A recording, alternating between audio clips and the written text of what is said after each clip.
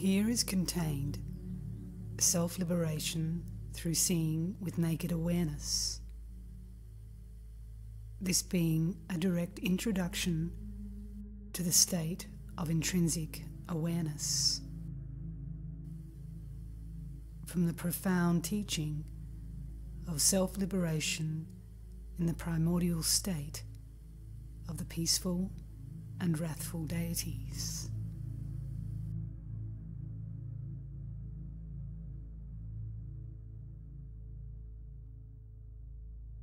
Homage to the Trikaya and to the deities who represent the inherent luminous clarity of intrinsic awareness.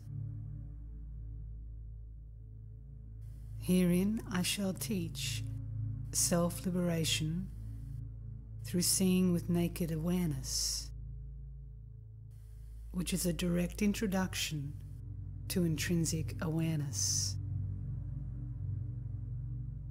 From the profound teaching of self-liberation in the primordial state of the peaceful and wrathful deities.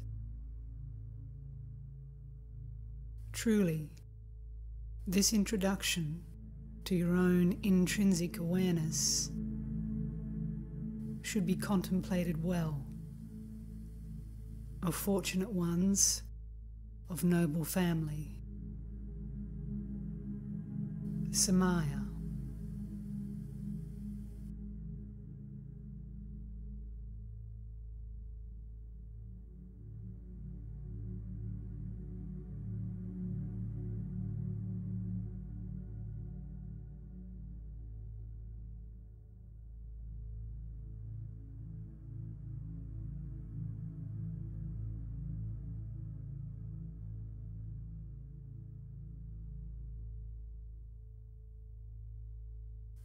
Emaho.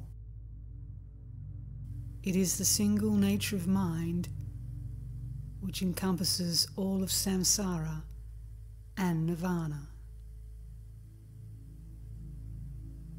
Even though its inherent nature has existed from the very beginning, you have not recognized it. Even though its clarity and presence has been uninterrupted, you have not yet encountered its face. Even though its arising has nowhere been obstructed, still you have not comprehended it.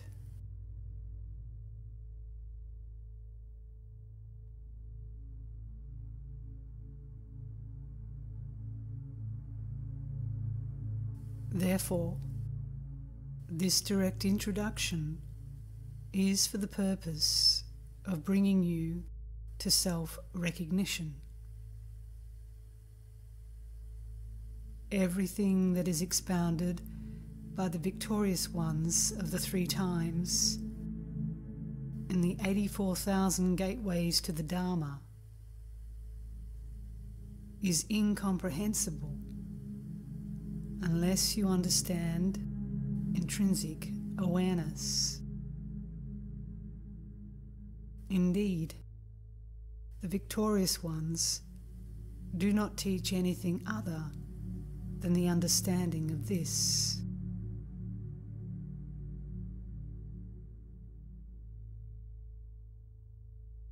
Even though there exist unlimited numbers of scriptures, equal in their extent to the sky, yet with respect to the real meaning, there are three statements that will introduce you to your own intrinsic awareness.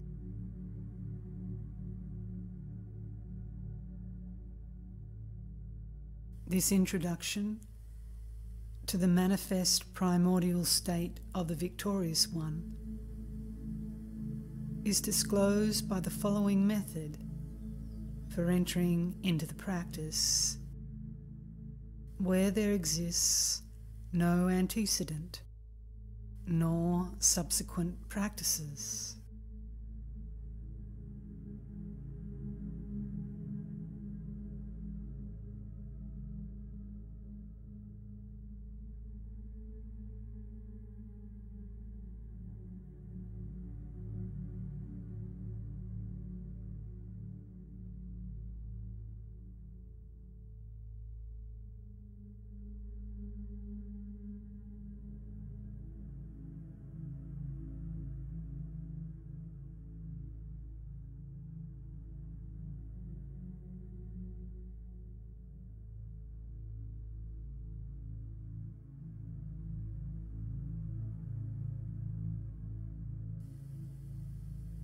Fortunate ones, listen.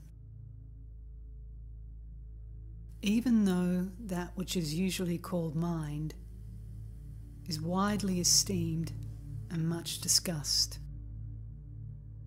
still it is not understood, or it is wrongly understood, or it is understood in a one-sided manner only.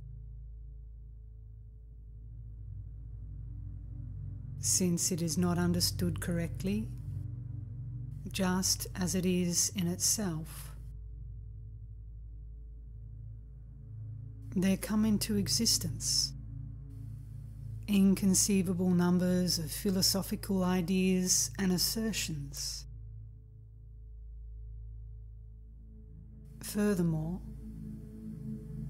since ordinary individuals do not understand it, they do not recognize their own nature, and so they continue to wander among the 6 destinies of rebirth within the 3 worlds, and thus experience suffering.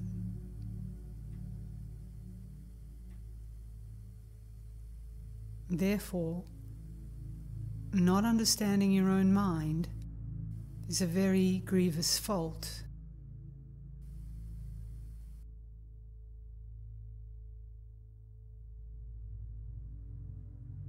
Even though the Shravakas and the Pratyeka Buddhas wish to understand it in terms of the Anatman doctrine, still they do not understand it as it is in itself. Also, there exist others who, being attached to their own personal ideas and interpretations, become fettered by these attachments, and so do not perceive the clear light.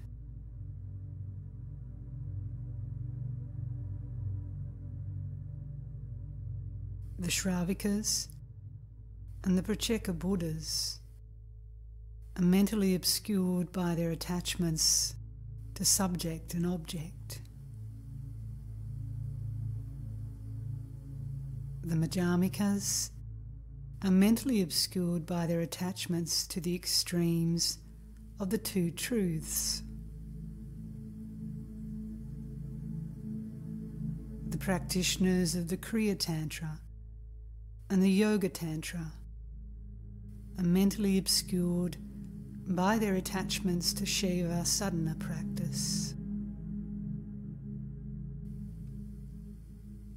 The practitioners of the Mahayoga and the Anu Yoga are mentally obscured by their attachments to space and awareness.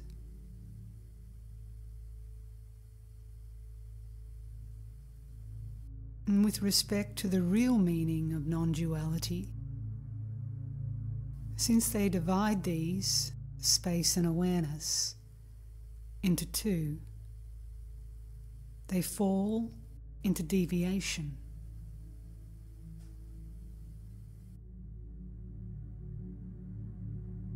If these 2 do not become one without any duality,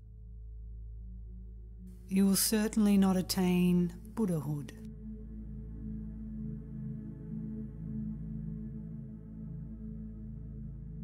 in terms of your own mind, as is the case with everyone. Samsara and nirvana are inseparable.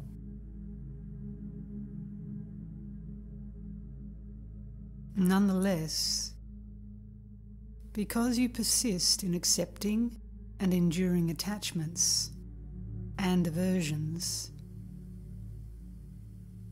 you will continue to wander in samsara.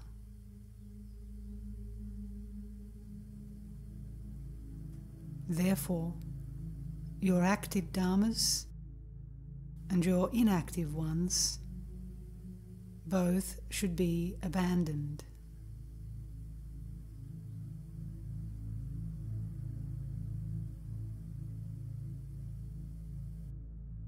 However, since self-liberation through seeing nakedly by means of intrinsic awareness is here revealed to you,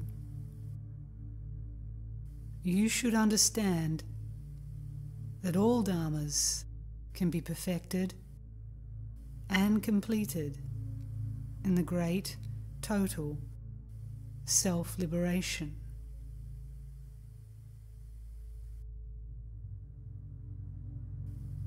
And therefore, whatever practice you do can be brought to perfection within the great perfection.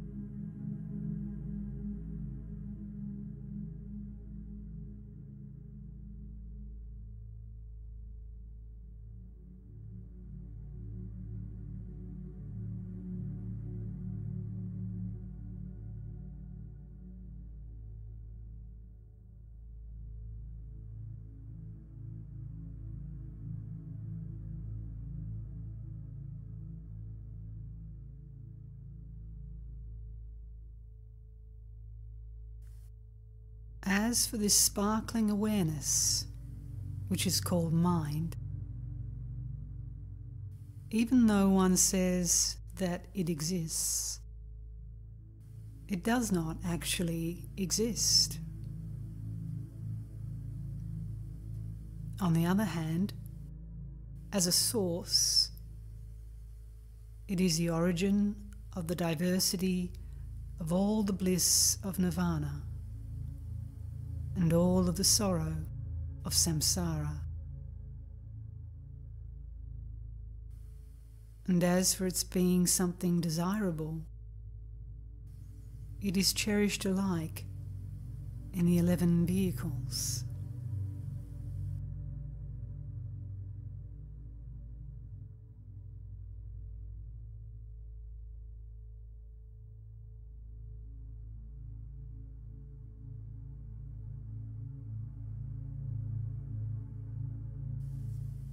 With respect to its having a name, the various names that are applied to it are inconceivable in their numbers. Some call it the nature of mind, or mind itself. Some Tirthakas call it by the name Atman, or the self. The Shravakas call it the doctrine of an Atman, or the absence of a self. The Chittamatrans call it by the name Chitta, or the mind. Some call it the Prajna Paramita, or the perfection of wisdom. Some call it the name Tathagata Garbha, or the embryo of Buddhahood.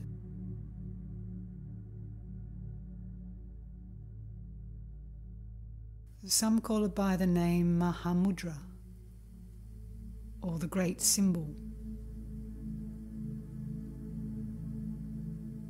Some call it by the name the Unique Sphere.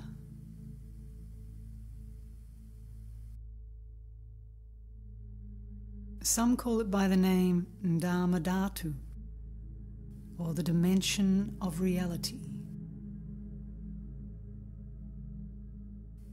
Some call it by the name Alaya, or the basis of everything. And some simply call it by the name Ordinary Awareness.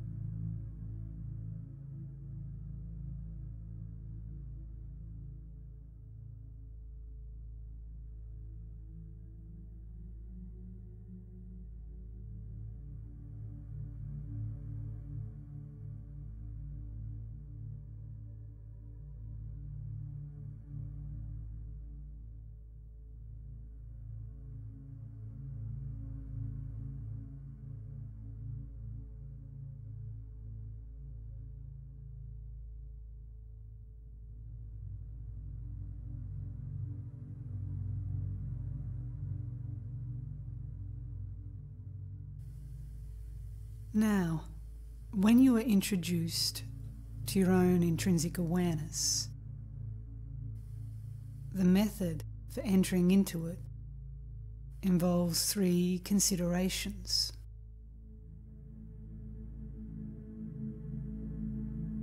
Thoughts in the past are clear and empty and leave no traces behind. Thoughts in the future are fresh and unconditioned by anything. And in the present moment, when your mind remains in its own condition, without constructing anything, awareness at that moment in itself is quite ordinary.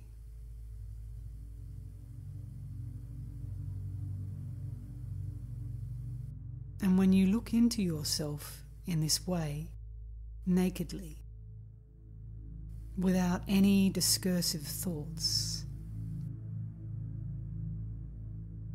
since there is only this pure observing, there will be found a lucid clarity without anyone being there who is the observer. Only a naked, manifest awareness is present.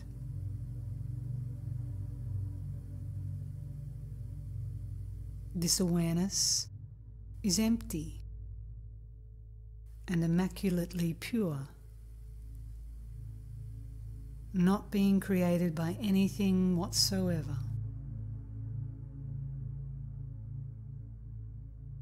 It is authentic and unadulterated,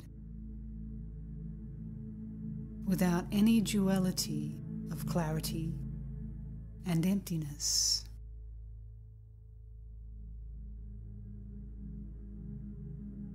It is not permanent, and yet it is not created by anything.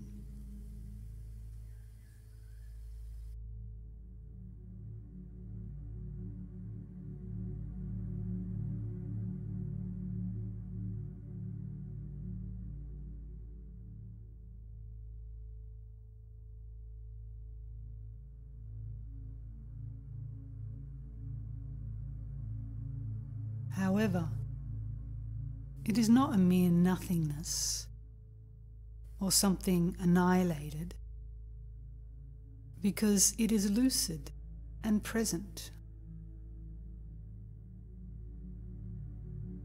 It does not exist as a single entity, because it is present and clear in terms of being many.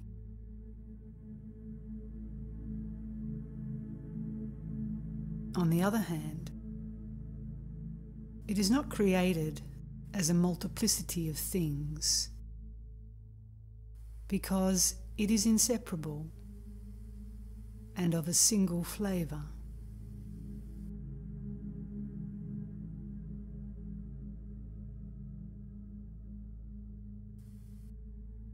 This inherent self-awareness does not derive from anything outside itself.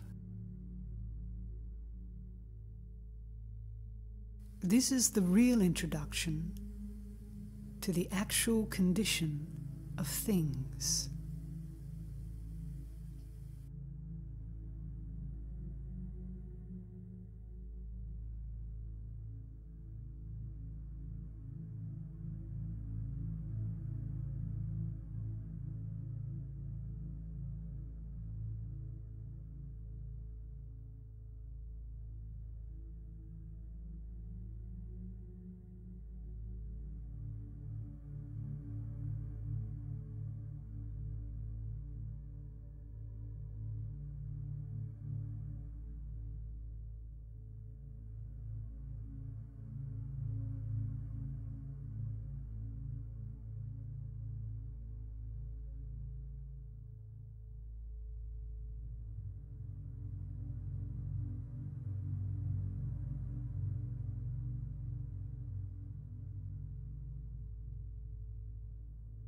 Within this intrinsic awareness, the Trikaya are inseparable and fully present as one.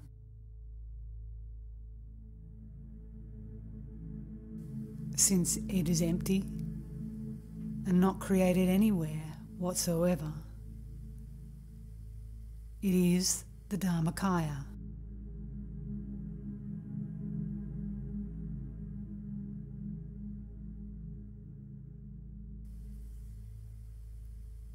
Since its luminous clarity represents the inherent transparent radiance of emptiness, it is the Sambhogakaya.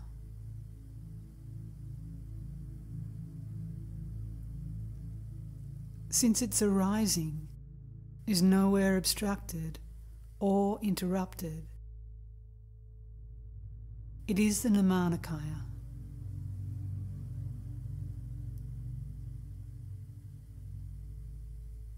These three, being complete and fully present as one, are its very essence.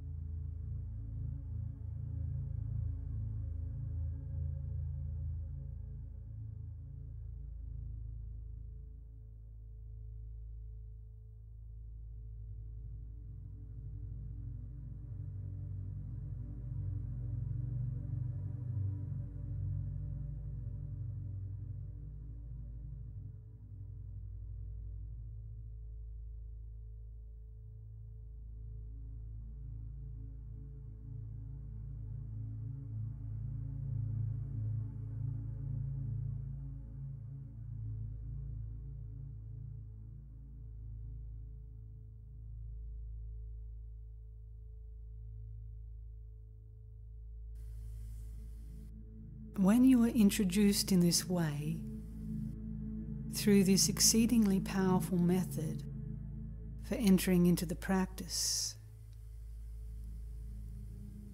you discover directly that your own immediate self-awareness is just this and nothing else,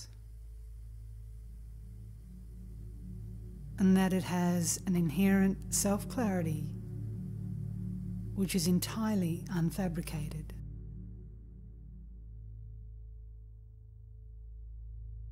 How can you then speak of not understanding the nature of the mind.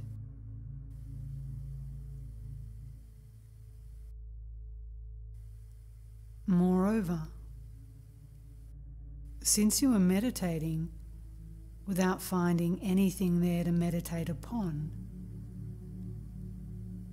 how can you say that your meditation does not go well?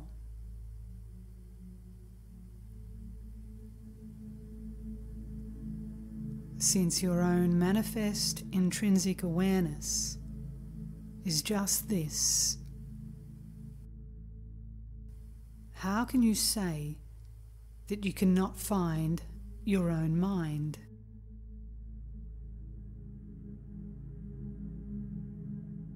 The mind is just that which is thinking.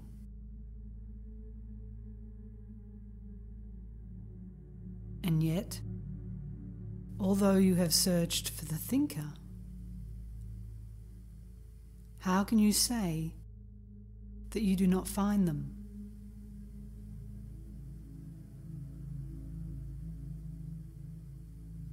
With respect to this, nowhere does there exist the one who is the cause of mental activity.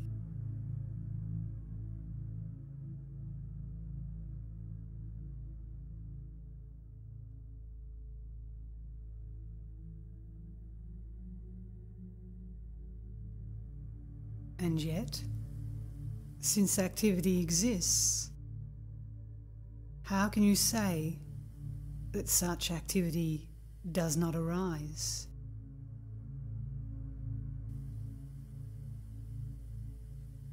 Since merely allowing thoughts to settle into their own condition without trying to modify them in any way is sufficient,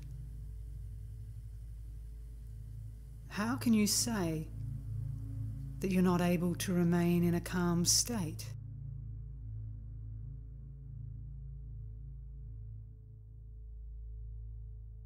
Since allowing thoughts to be just as they are, without trying to do anything about them, is sufficient, how can you say that you are not able to do anything with regard to them?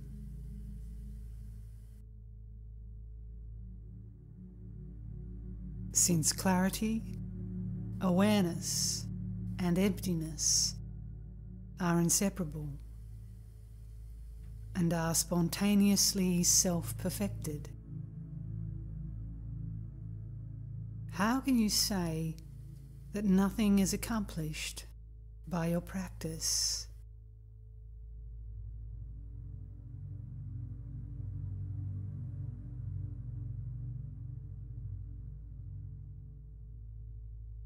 Since intrinsic awareness is self-originated and spontaneously self-perfected, without any antecedent causes or conditions, how can you say that you're not able to accomplish anything by your efforts?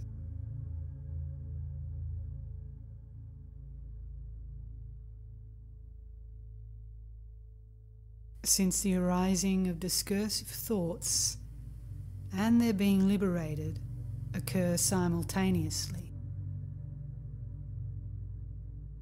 how can you say that you are unable to apply an antidote?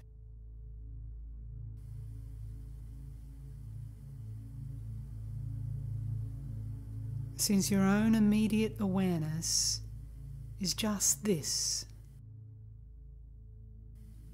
how can you say that you do not know anything with regard to it?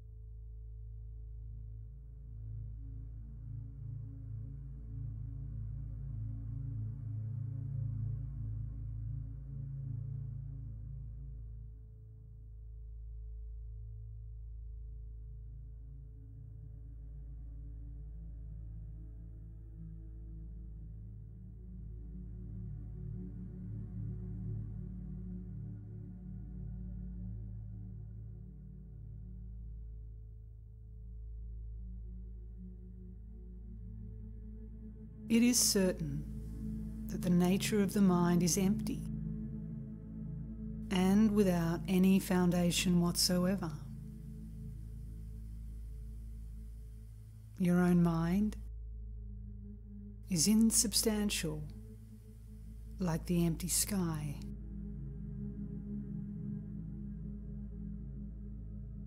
You should look at your own mind to see whether it is like that or not.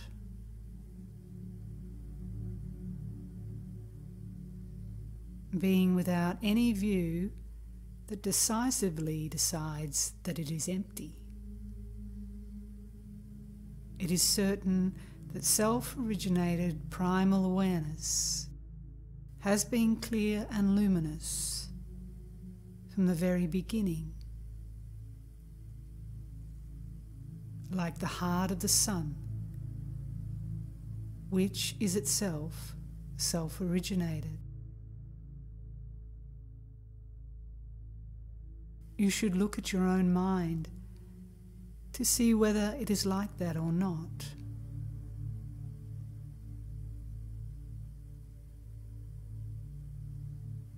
It is certain that this primal awareness, or gnosis, which is one's intrinsic awareness, is unceasing, like the main channel of a river that flows unceasingly.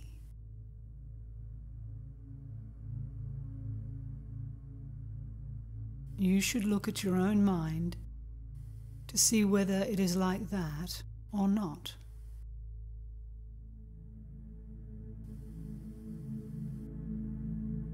It is certain that the diversity of movements arising in the mind are not apprehendable by memories. They are like insubstantial breezes that move through the atmosphere. You should look at your own mind to see whether it is like that or not.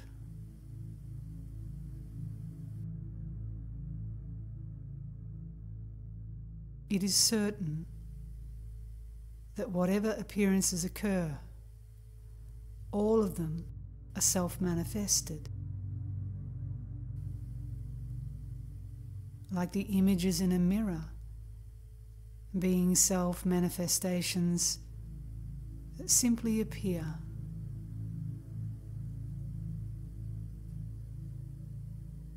You should look at your own mind to see whether it is like that or not.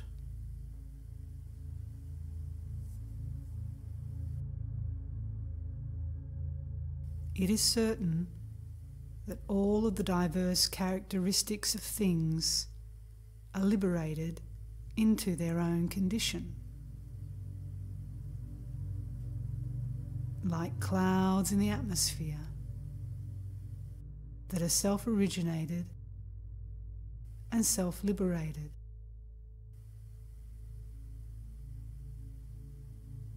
You should look at your own mind to see whether it is like that or not.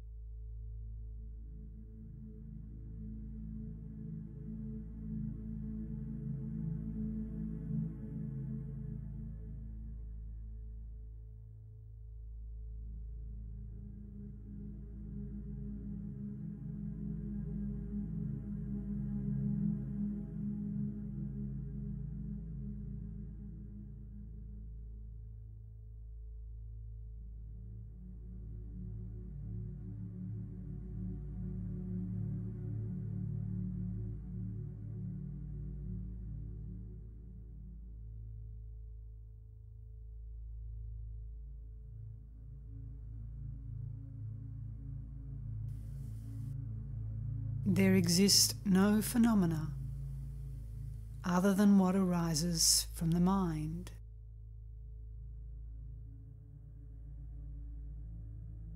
other than the meditation that occurs? Where is the one who is meditating? There exists no phenomena other than what arises from the mind.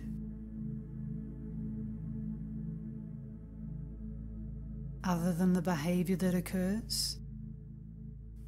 Where is the one who is behaving?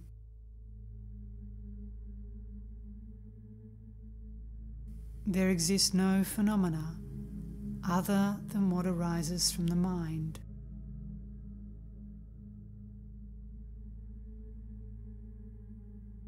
Other than the samaya vow that occurs?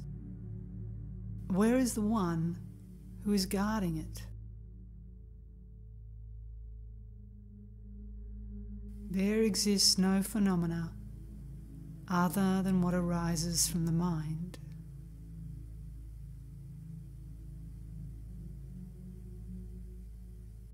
Other than the fruition that occurs.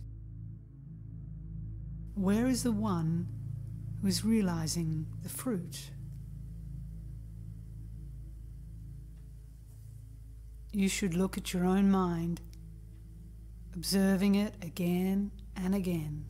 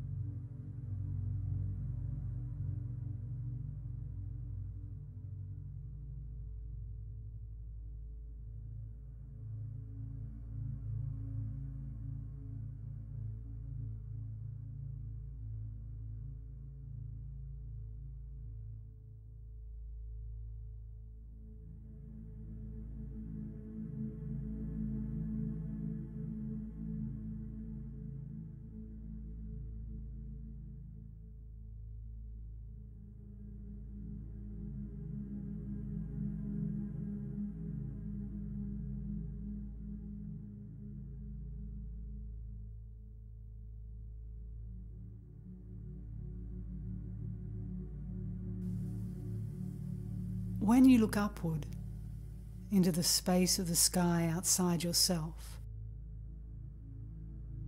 if there are no thoughts occurring that are emanations being projected, and when you look inward at your own mind inside yourself,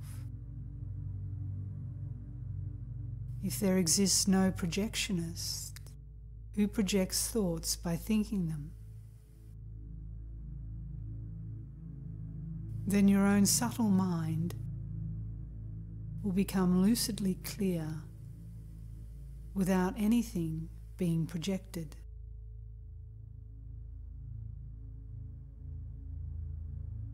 Since the clear light of your own intrinsic awareness is empty, it is the Dharmakaya.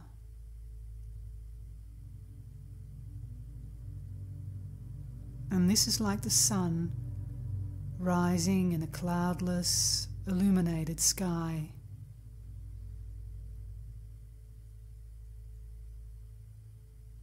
Even though this light cannot be said to possess a particular shape or form, nevertheless, it can be fully known.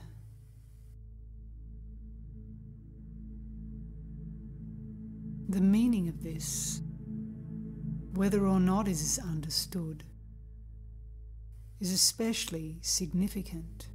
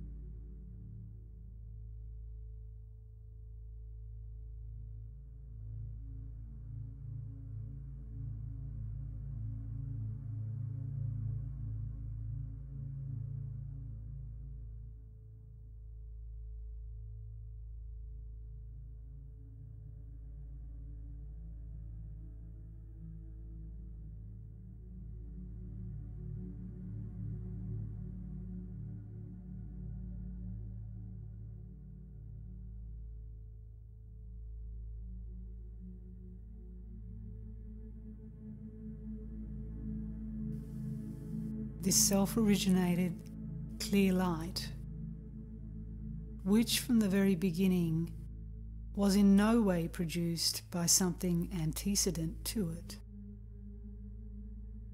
is the child of awareness, and yet it is itself without any parents. Amazing.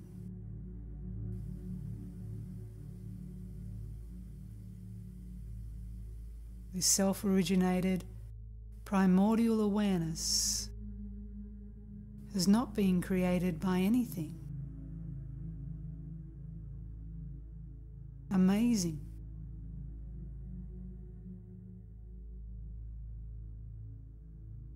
It does not experience birth, nor does there exist a cause for its death. Amazing.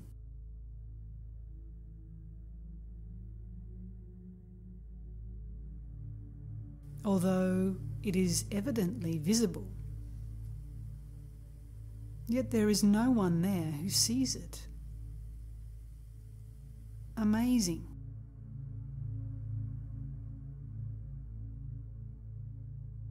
Although it has wandered throughout samsara, it has come to no harm. Amazing. Even though it has seen Buddhahood itself, it has not come to any benefit from this. Amazing.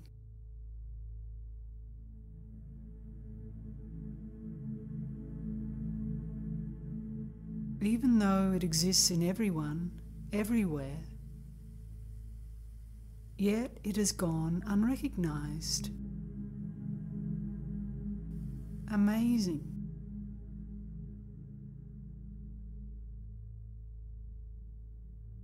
Nevertheless, you hope to attain some other fruit than this elsewhere.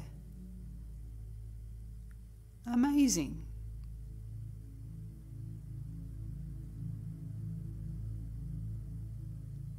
Even though it exists within yourself and nowhere else, yet you seek for it elsewhere. Amazing.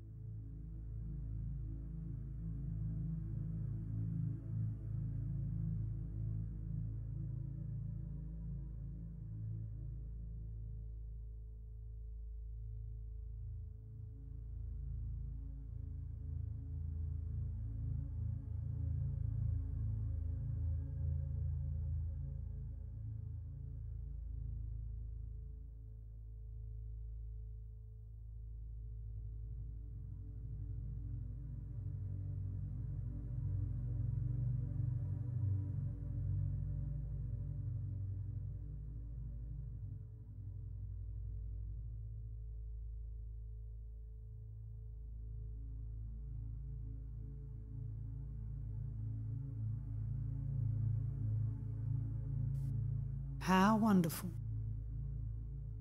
This immediate intrinsic awareness is insubstantial and lucidly clear. Just this is the highest pinnacle among all views. It is all-encompassing, free of everything, and without any conceptions whatsoever.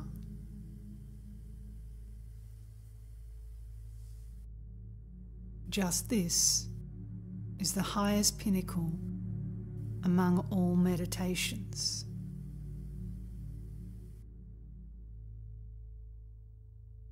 It is unfabricated and inexpressible in worldly terms. Just this is the highest pinnacle among all courses of conduct.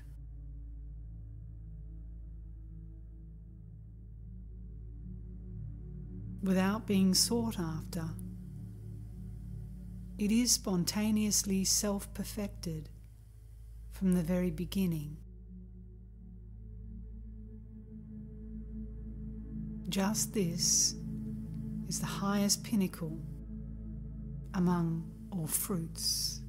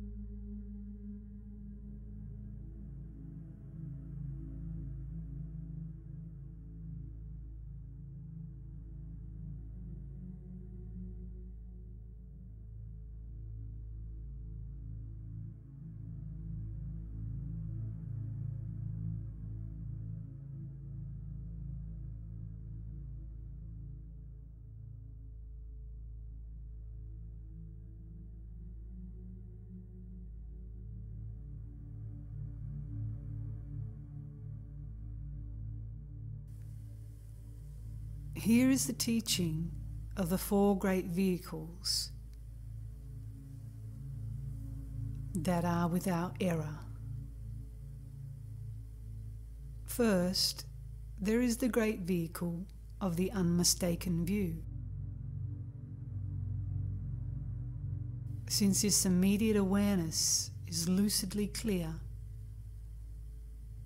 and this lucid clarity is without error or mistake, it is called a vehicle. Second, there is the great vehicle of the unmistaken meditation. Since this immediate awareness is that which possesses clarity, and this lucid clarity is without error or mistake, it is called a vehicle.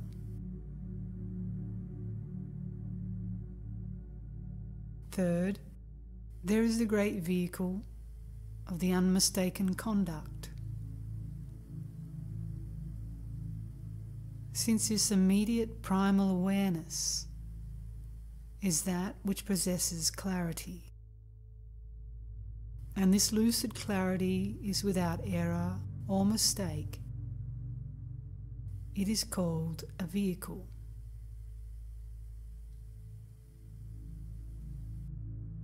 Fourth, there is the great vehicle of the unmistaken fruit. Since this immediate awareness is lucidly clear, and this lucid clarity is without error or mistake, it is called a vehicle.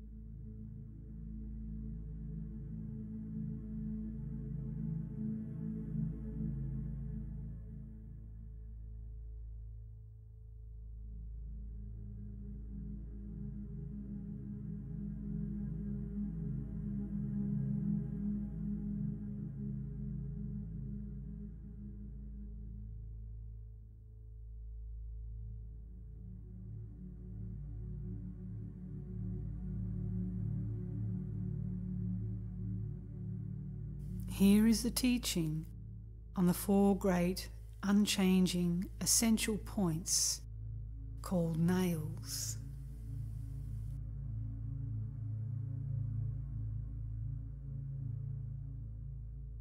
First, there is the great nail of the unchanging view. This immediate present awareness is lucidly clear because it is stable in the three times. It is called a nail.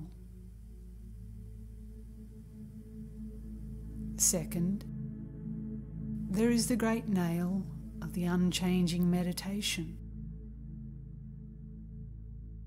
This immediate present awareness is lucidly clear because it is stable in the three times. It is called a nail. Third, there is the great nail of the unchanging conduct. This immediate present awareness is lucidly clear because it is stable in the three times. It is called a nail. Fourth, there is the great nail of the unchanging fruit. This immediate present awareness is lucidly clear because it is stable in the three times. It is called a nail.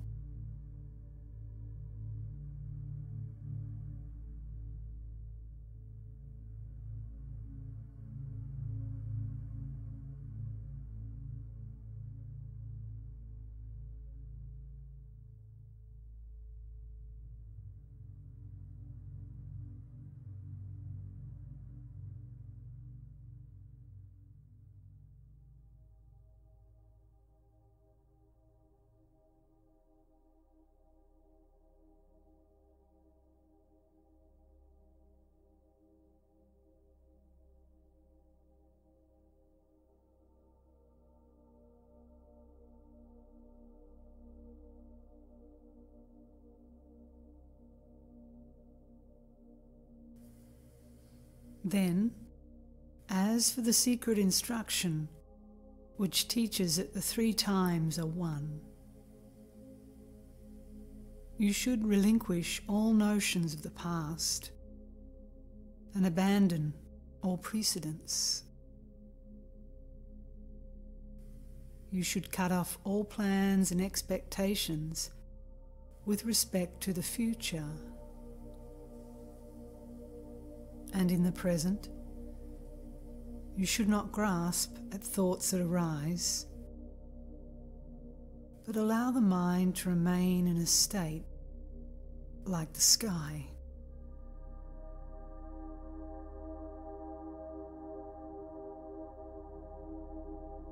Since there is nothing upon which to meditate while in the primordial state, there is no need to meditate.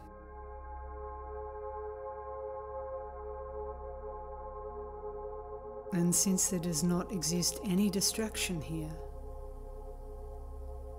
you should continue in this state of stable mindfulness without distraction.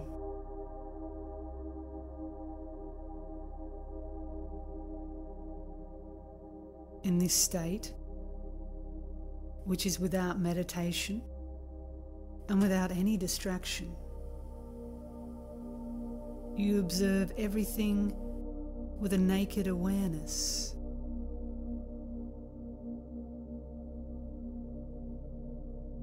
Your own awareness is inherently knowing, inherently clear, and luminously brilliant.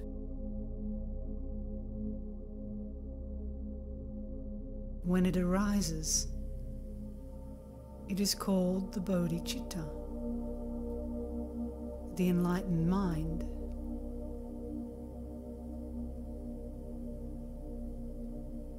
Being without any activity of meditation, it transcends all objects of knowledge.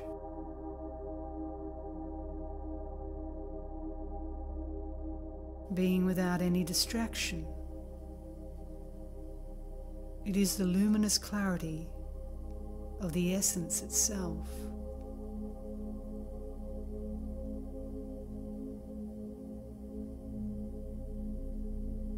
Appearances, being empty in themselves, become self-liberated. Clarity and emptiness, being inseparable, are the Dharmakaya.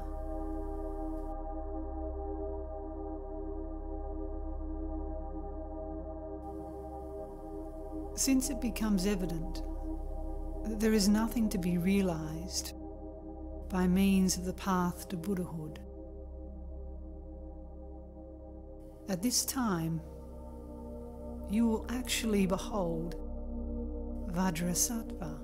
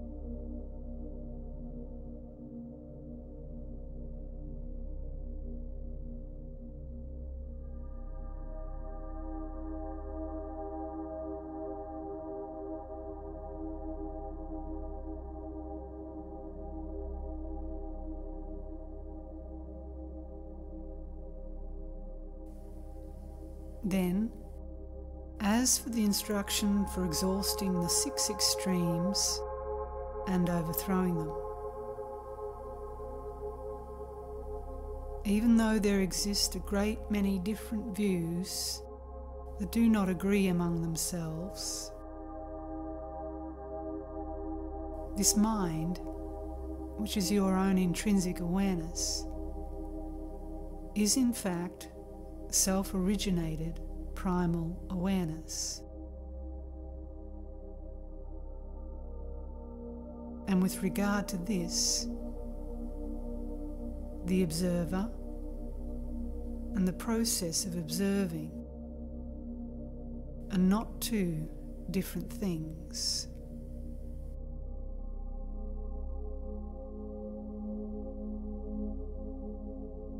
When you look and observe, seeking the one who is looking and observing, since you search for this observer and do not find them, at that time your view is exhausted and overthrown.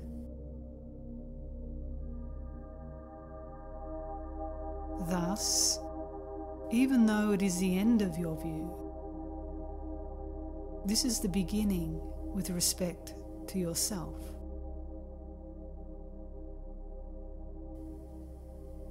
The view and the one who is viewing are not found to exist anywhere.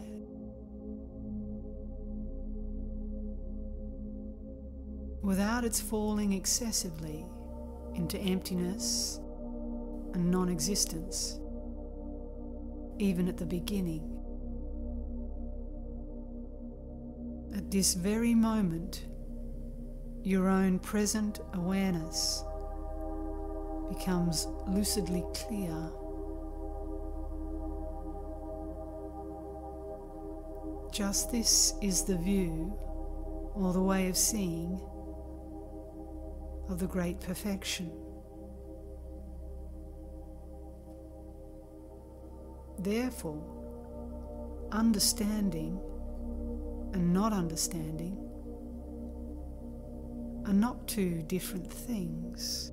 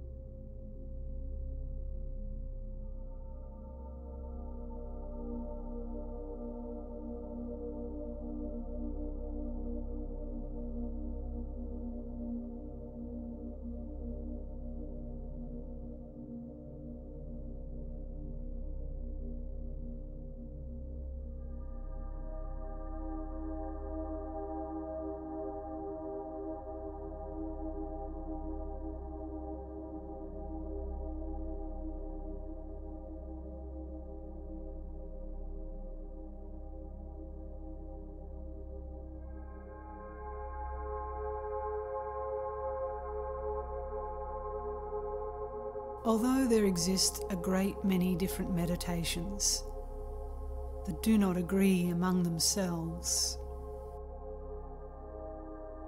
your own ordinary present awareness is directly penetrating. The process of meditation and the one who meditates are not two different things.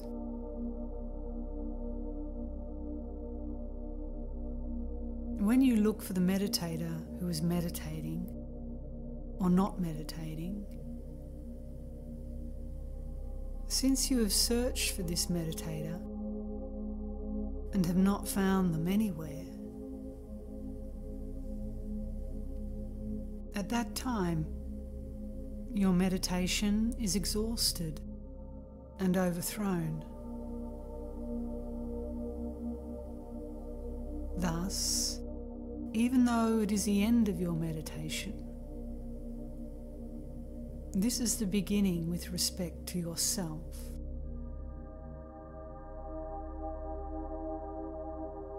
The meditation and the meditator are not found to exist anywhere.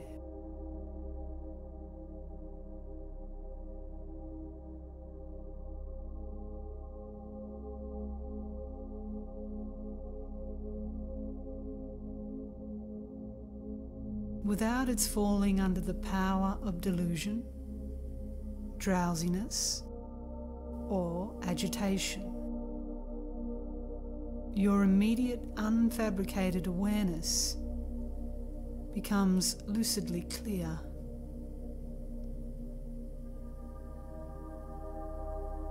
And this unmodified state of even contemplation is concentration. Therefore, remaining in a calm state or not remaining in it are not two different things.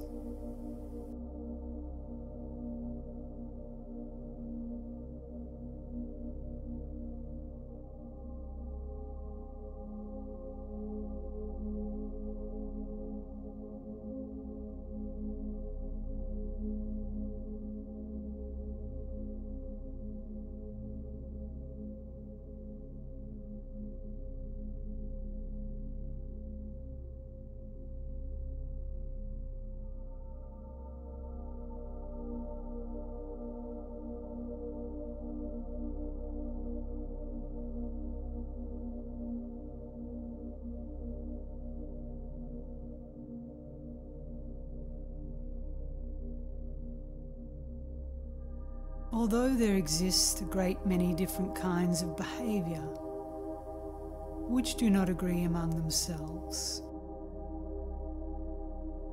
your own self-originated primal awareness is the unique sphere.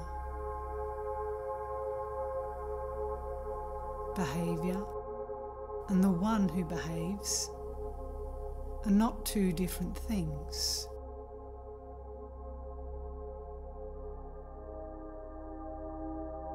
When you look for the one it is who behaves with action or without action, since you have searched for the one who acts and have not found them anywhere, at that time your behavior is exhausted and overthrown.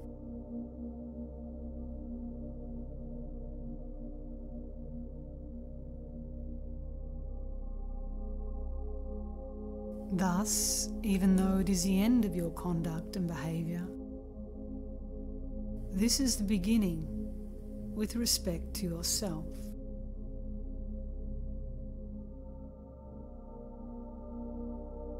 From the very beginning, neither behaviour nor the one who behaves have existed as separate realities. Without its falling under the power of errors and inherited predispositions. Your immediate awareness is an unfabricated, inherent clarity.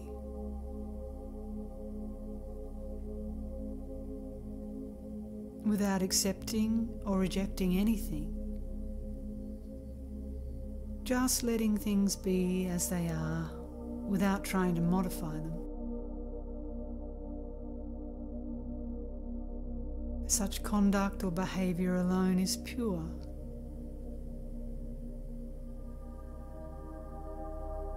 Therefore, pure and impure action are not two different things.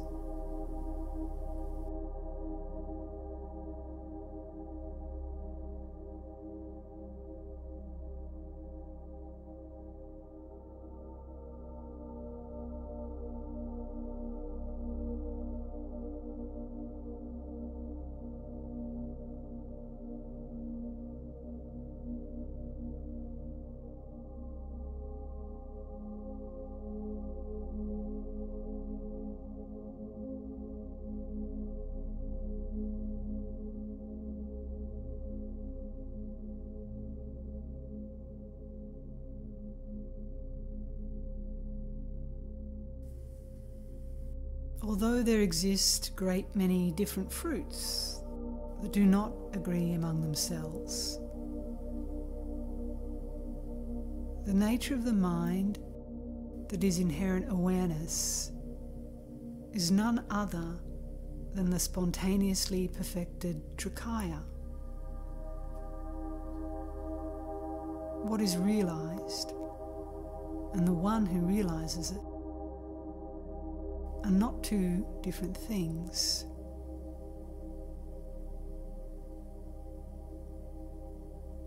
When you look for the fruit and for the one who has realized it,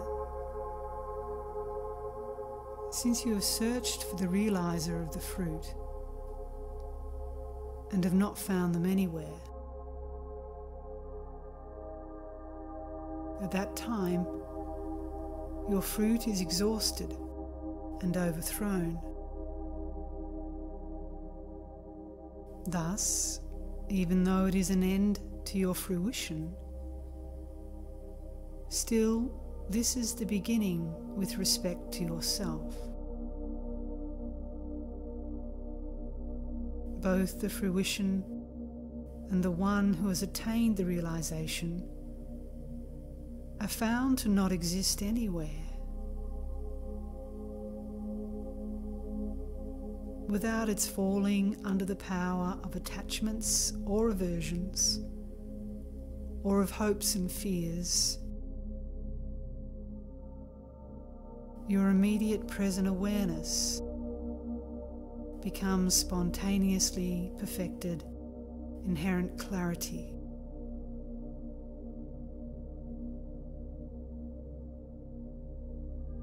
Understand that within yourself, the Trikaya is fully manifest. Therefore, this itself is the fruition of primordial Buddhahood.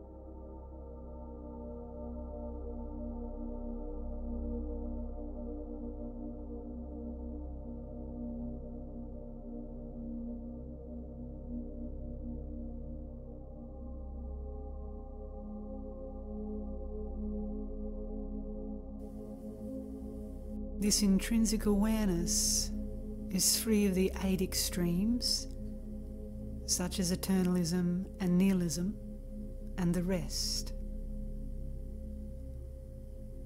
Thus we speak of the middle way, where one does not fall into any of the extremes. And we speak of intrinsic awareness as uninterrupted, mindful presence.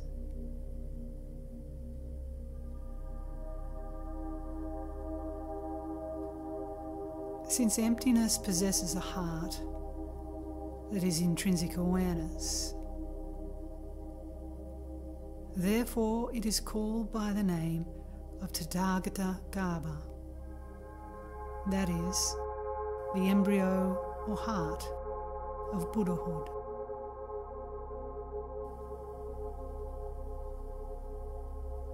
If you understand the meaning of this, then that will transcend and surpass everything else.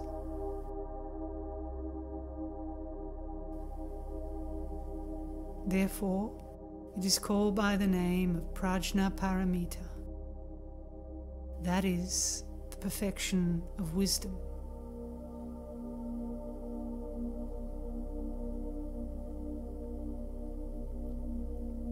Because it cannot be conceived of by the intellect and is free of all conceptual limitations from the very beginning, therefore it is called by the name of Mahamudra, that is, the great symbol.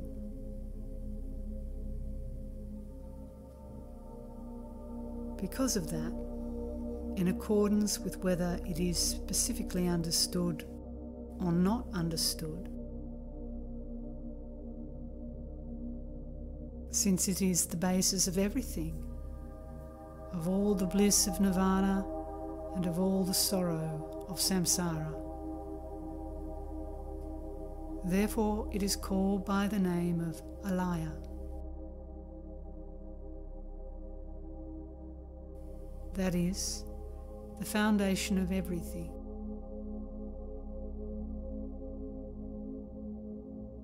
Because when it remains in its own space, it is quite ordinary and in no way exceptional.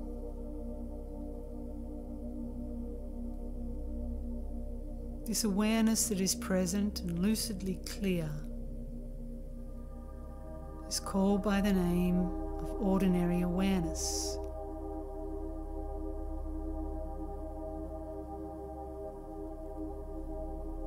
However many names may be applied to it, even though they are well conceived and fancy sounding, with regards to its real meaning, it is just this immediate present awareness and nothing else.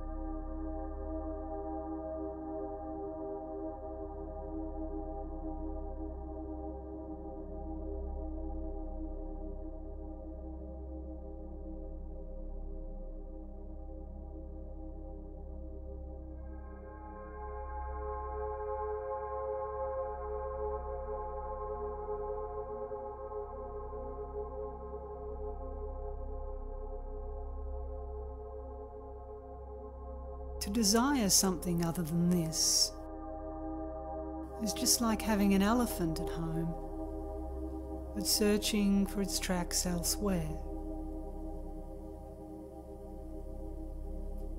Even though you may try to measure the universe with a tape measure, it will not be possible to encompass all of it. Similarly, if you do not understand that everything derives from the mind, it will not be possible for you to attain Buddhahood.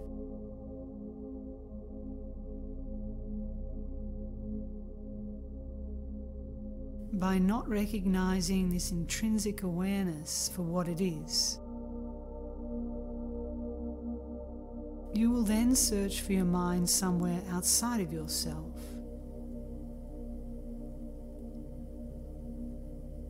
If you seek for yourself elsewhere, outside of yourself, how can you ever find yourself?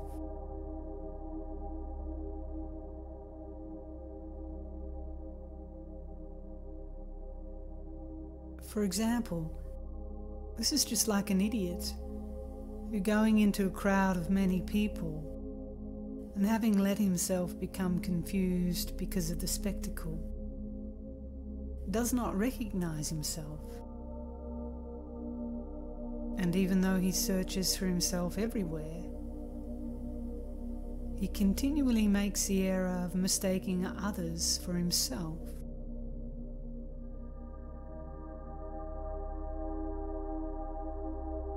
Similarly, since you do not see the natural condition of the real disposition of things,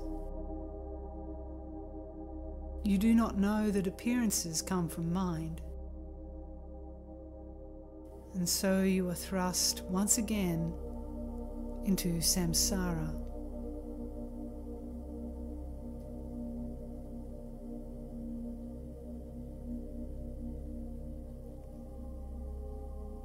By not seeing that your own mind is actually the Buddha, nirvana becomes obscured.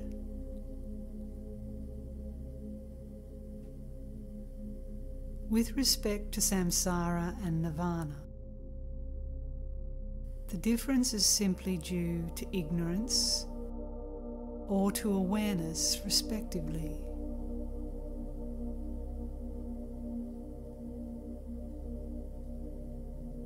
But at this single instant of pure awareness, there is in fact no actual difference between them in terms of their essence.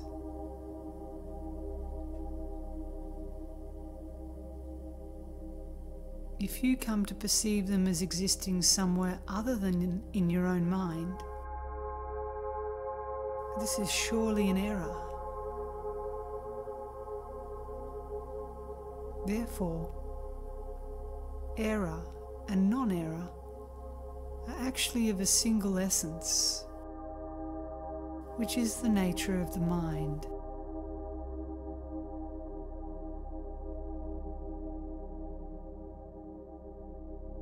Since the mind streams of sentient beings are not made into something that is divided into two,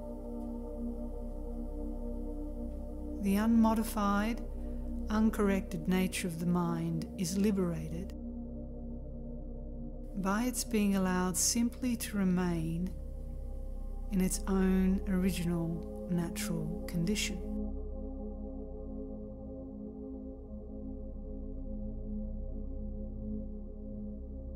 If you are not aware that the fundamental error or delusion comes from the mind,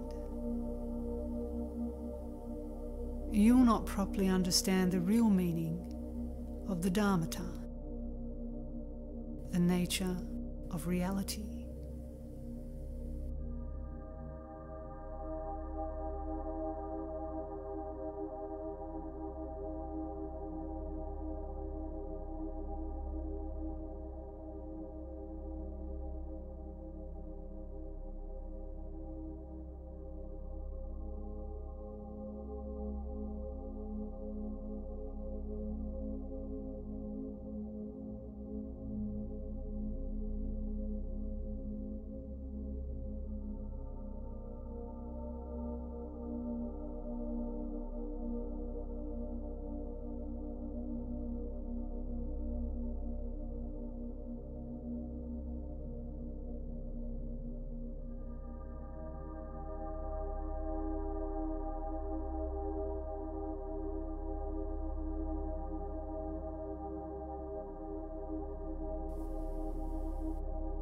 you should look into what is self-arising and self-originated.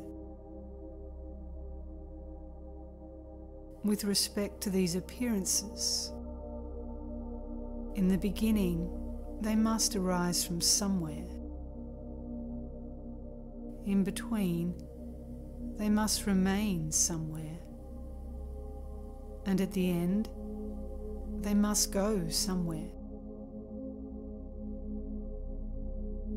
Yet, when you look into this matter, it is, for example, like a crow gazing into a well. When it flies away from the well, its reflection also departs from the well and does not return.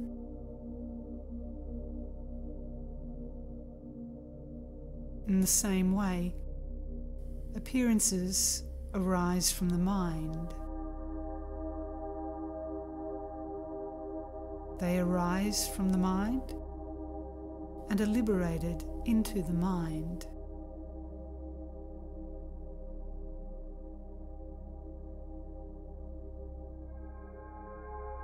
The nature of the mind, which has the capacity to know everything and be aware of everything, is empty and clear.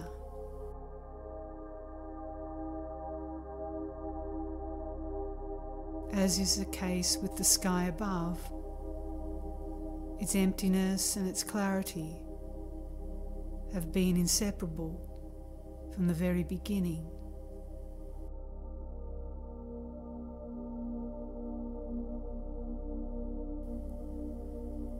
Self-originated primal awareness becomes manifest, and becoming systematically established as luminous clarity. Just this is the Dharmata, the nature of reality.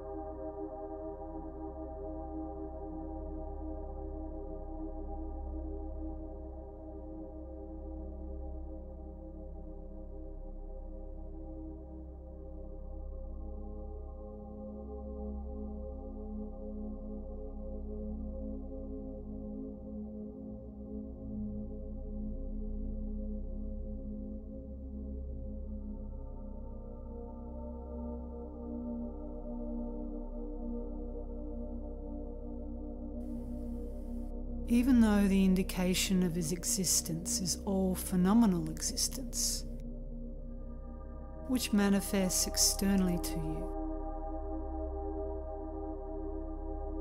you are aware of it in your own mind. And this latter is the nature of the mind.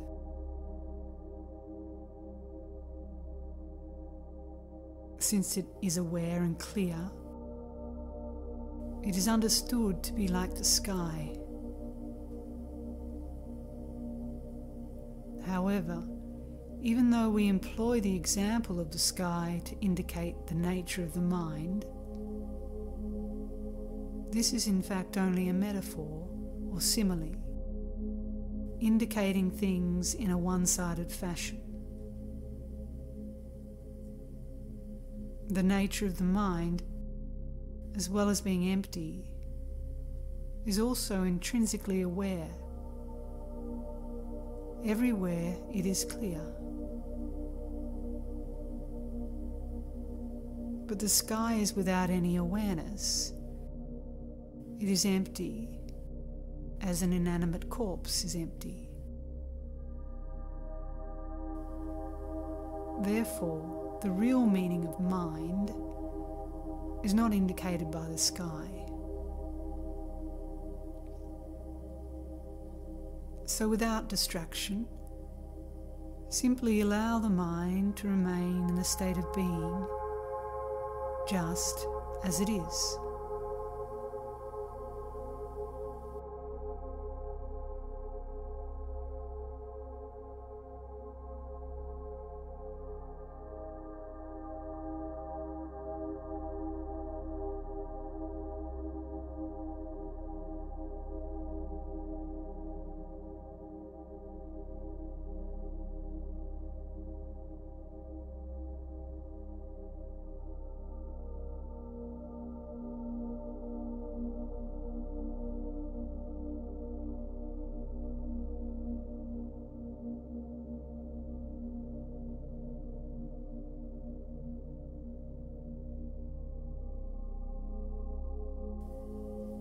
Moreover, as for this diversity of appearances, which represents relative truth, not even one of these appearances is actually created in reality, and so accordingly they disappear again.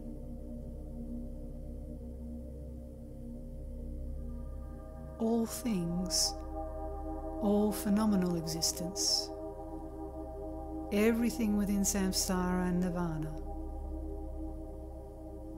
are merely appearances or phenomena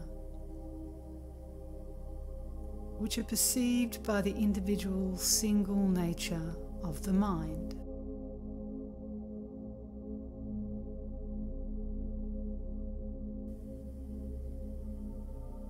On any particular occasion, when your own internal mind stream undergoes changes, then there will arise appearances which you will perceive as external changes.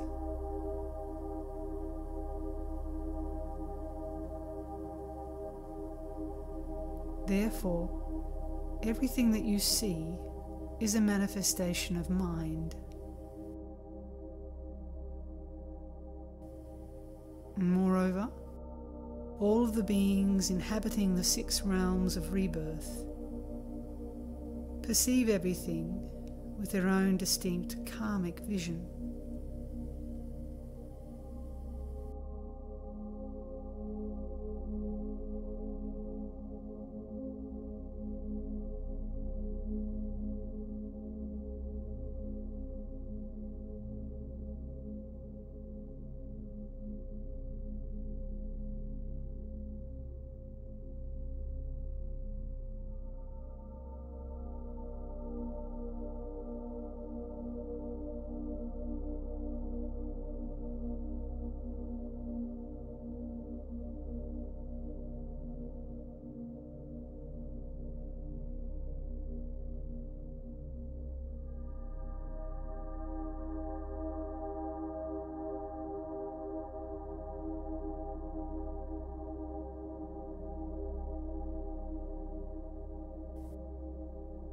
The Tirthakas, who are outsiders, see all this in terms of the dualism of eternalism as against nihilism.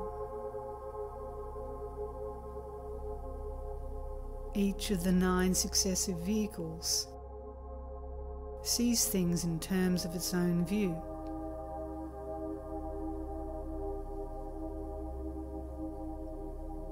Thus, things are perceived in various different ways and may be elucidated in various different ways.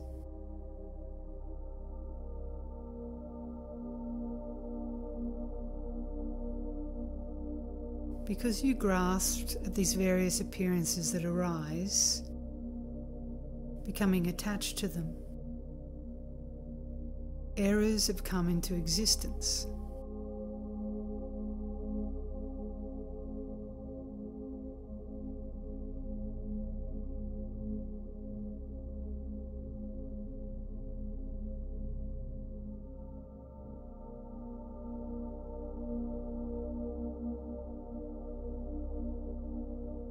Yet with respect to all of these appearances, of which you are aware in your mind,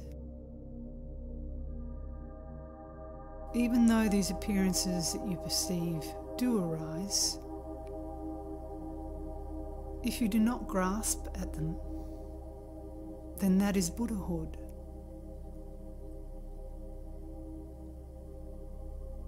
Appearances are not erroneous in themselves, but because of your grasping at them, errors have come into existence.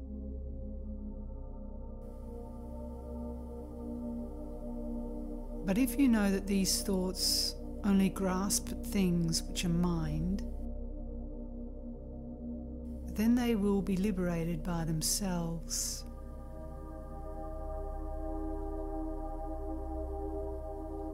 Everything that appears is but a manifestation of mind.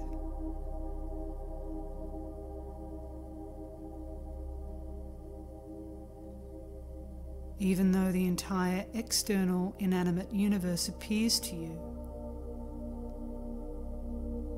it is but a manifestation of mind.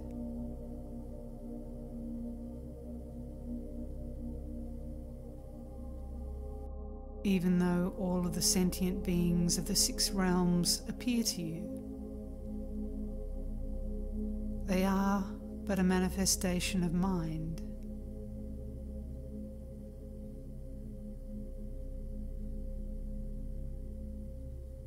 Even though the happiness of humans and the delights of the devas in heaven appear to you, they are but manifestations of mind.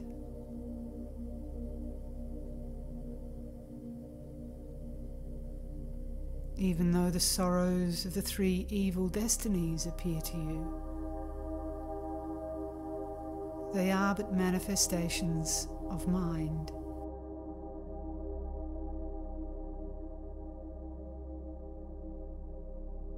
Even though the 5 poisons, representing ignorance and the passions, appear to you, they are but manifestations of mind.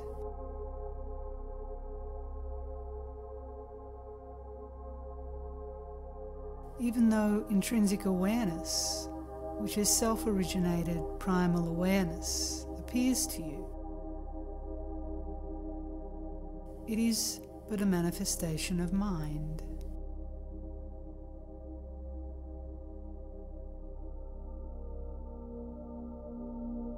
Even though good thoughts along the way to nirvana appear to you, they are but manifestations of mind.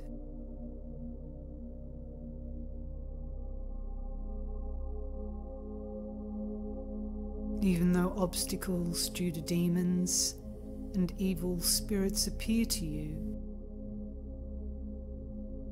they are but manifestations of mind.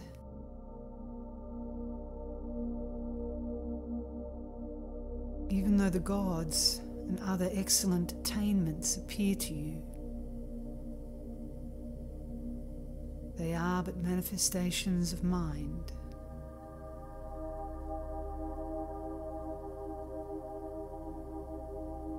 Even though various kinds of purity appear to you, they are but manifestations of mind.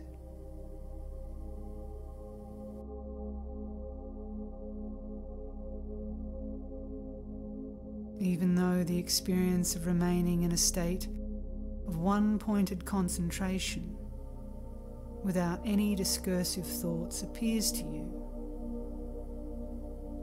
it is but a manifestation of mind.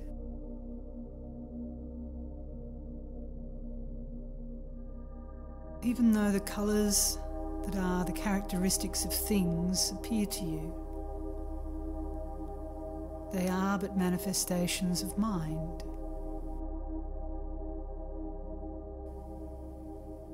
Even though a state without characteristics and without conceptual elaborations appears to you,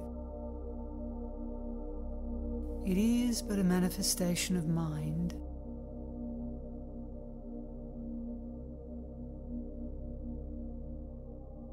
Even though the non-duality of the One and the many appears to you, it is but a manifestation of mind.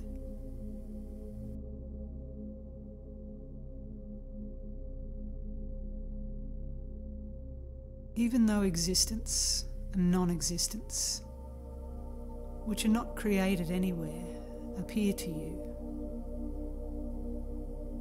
they are but manifestations of mind.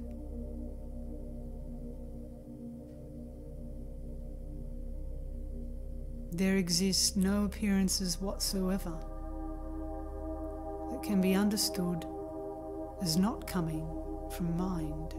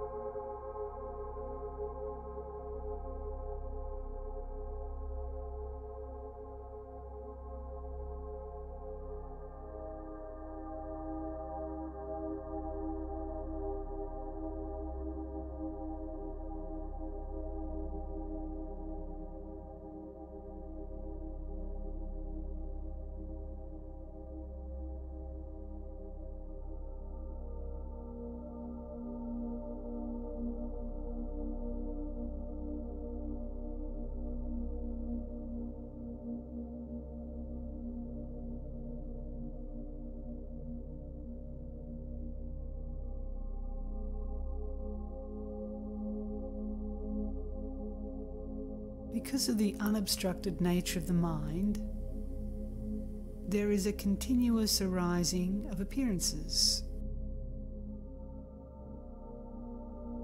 like the waves and the waters of the ocean, which are not two different things. Whatever arises is liberated into the natural state of the mind.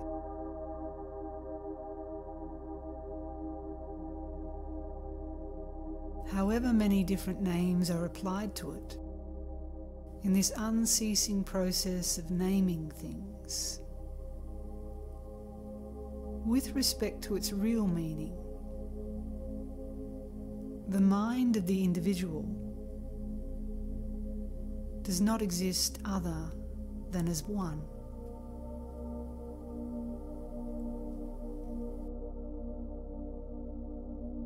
And moreover, this singularity is without any foundation and devoid of any root.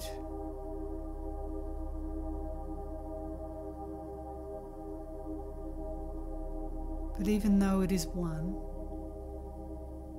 you cannot look for it in any particular direction.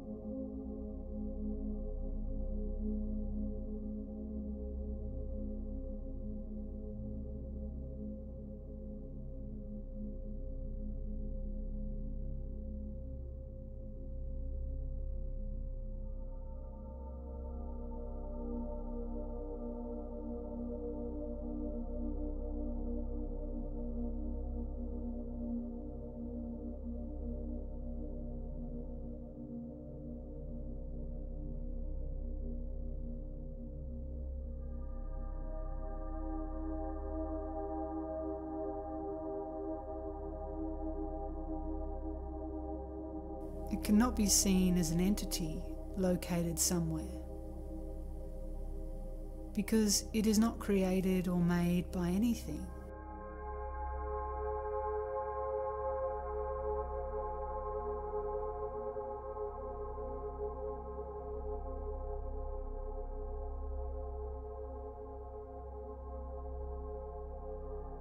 Nor can it be seen as just being empty,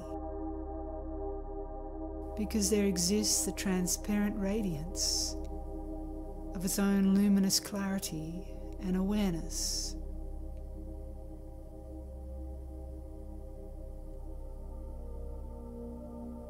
Nor can it be seen as diversified, because emptiness and clarity are inseparable.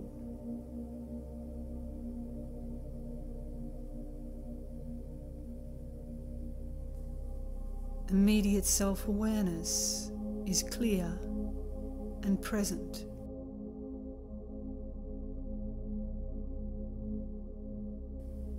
Even though activities exist, there is no awareness of an agent who is the actor.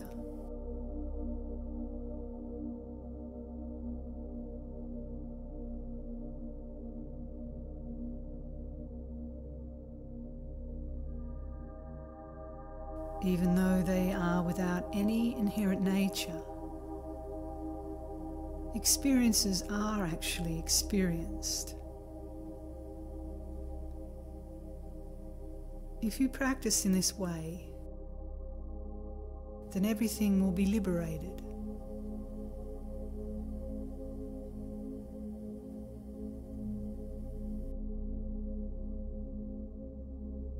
With respect to your own sense faculties, everything will be understood immediately without any intervening operations of the intellect. Just as is the case with the sesame seed being the cause of the oil and the milk being the cause of butter. But where the oil is not obtained without pressing, and the butter is not obtained without churning. So all sentient beings, even though they possess the actual essence of Buddhahood, will not realize Buddhahood without engaging in practice.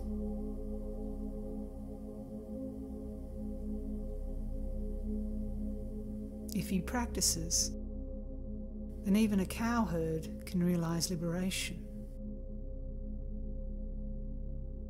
Even though he does not know the explanation, he can systematically establish himself in the experience of it.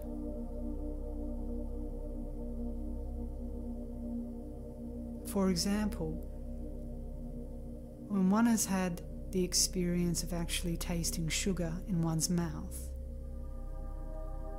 one does not need to have that taste explained by someone else.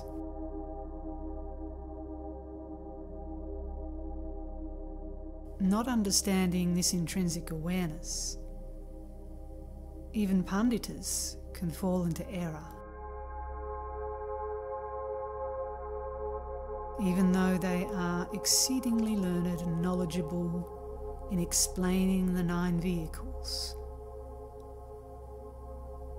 it will only be like spreading rumours of places which they have not seen personally. And with respect to Buddhahood, they will not even approach it for a moment.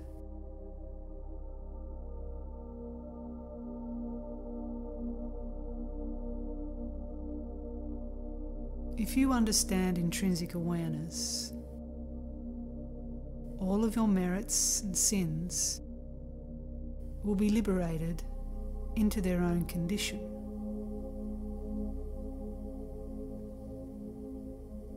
But if you do not understand it,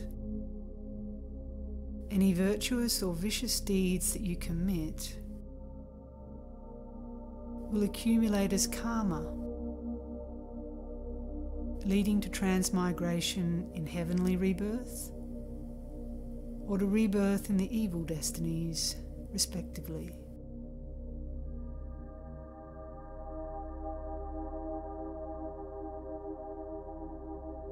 But if you understand this empty primal awareness, which is your own mind, the consequences of merit and of sin will never come to be realized.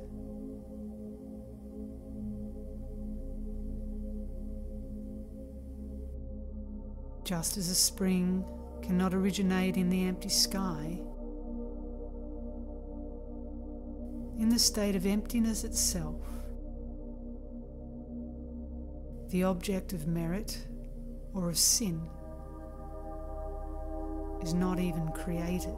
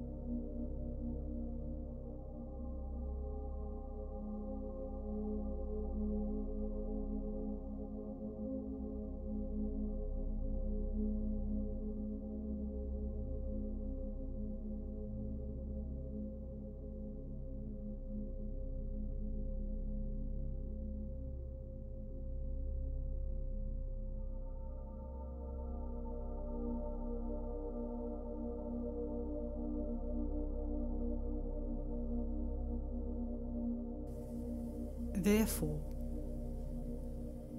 your own manifest self-awareness comes to see everything nakedly.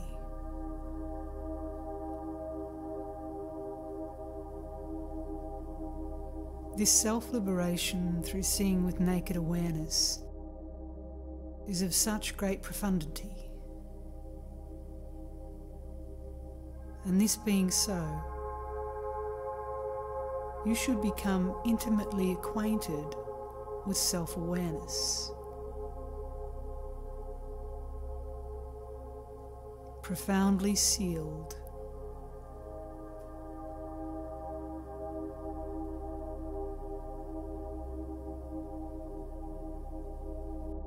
how wonderful. As for the self-liberation through seeing with naked awareness, which is a direct introduction to one's own intrinsic awareness, it is for the benefit of those sentient beings belonging to the later generations of those future degenerate times that all of my tantras, agamas and upadesas, though necessarily brief and concise, have been composed.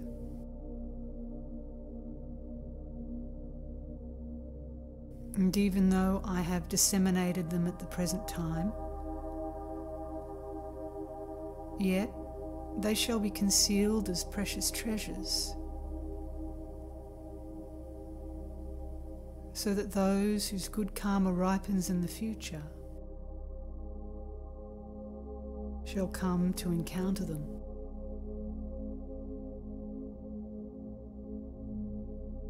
Samaya. Seal, seal, seal.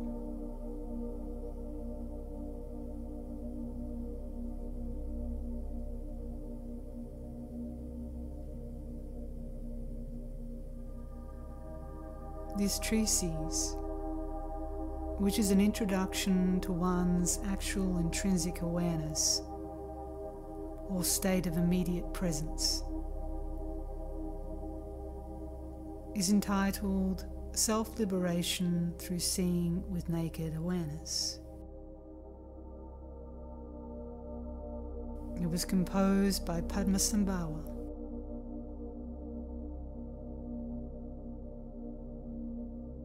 the master from Udayana.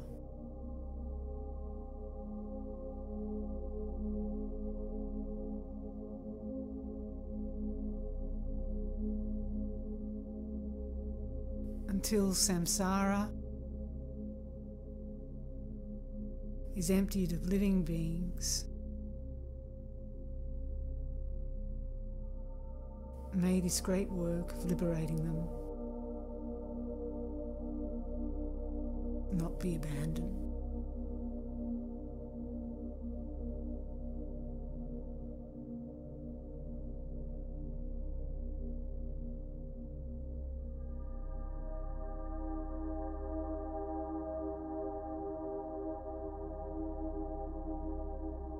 Sava Mangalam. May it be virtuous.